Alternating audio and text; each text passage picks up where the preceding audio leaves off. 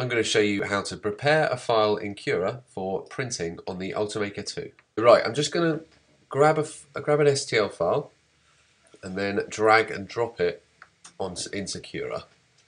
And there we go, it's a little house. Okay, now you can just print it as it is now. And you can see down here in the bottom right hand corner it's going to be 41 minutes and we're going to use about 1/2 meter of filament. And if I want to make it slightly higher quality, we can go drag the little bar across there to increase the quality. Wait for it to load, and then you'll see the time's gone up to about 1 hour and 12 minutes. Still a similar amount of material, and then I can make it a little bit faster as well and drag it over here. And you'll see that it's only going to take 28 minutes. So you can just leave it like that and then just go save to the SD card and it'll be ready to print.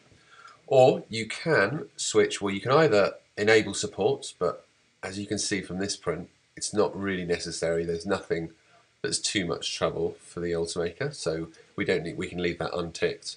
But we can go here and select Advanced. From here we can play with every single setting. So here you've got the layer height, which at the moment is about in the middle.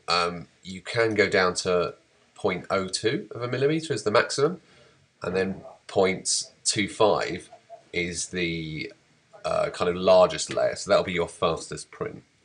Then you have the shell thickness, which is how thick it is around the outside of the object before it uses the infill in the center. Then we've got retraction, that's when the filament is brought back into the machine when it stops extruding. Now we've got speed here. 50 millimeters per second is about standard, so I wouldn't really change that too much. You can increase it a little bit, but you may end up with a bit of under extrusion if you go too fast. Infill here, 20% is about standard, but you can go more. You could make it solid, so if you put in 100%, that would be solid, or you can reduce it a bit too. And then we've got the cooling fans, and then again enable supports. Gives you a few different options if you were to do that, including touching build plate or just put supports everywhere. But we're not going to use that, so I'll untick that. And then platform adhesion. This is where to ensure that it sticks to the bed.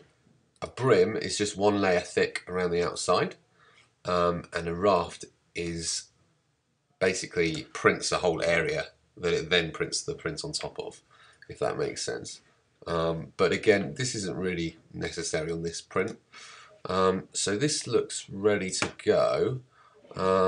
If I just click on this view mode here, we can click on layers, and then we can slide it up once it's rendered it fully.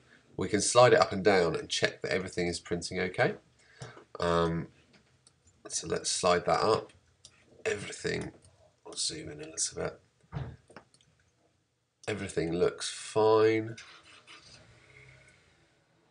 That's absolutely fine. You'll notice if anything is less than 0.4 in like a wall thickness, less than 0.4, it will just ignore it because the nozzle is 0.4. So this post here is just large enough to print. So that will all work fine. That looks okay. So we can go click on Save to Disk and then just select the SD card, which I haven't got plugged in at the moment, and then save it as whatever it is. Take the SD card out, stick it in the machine, and then you're ready to print.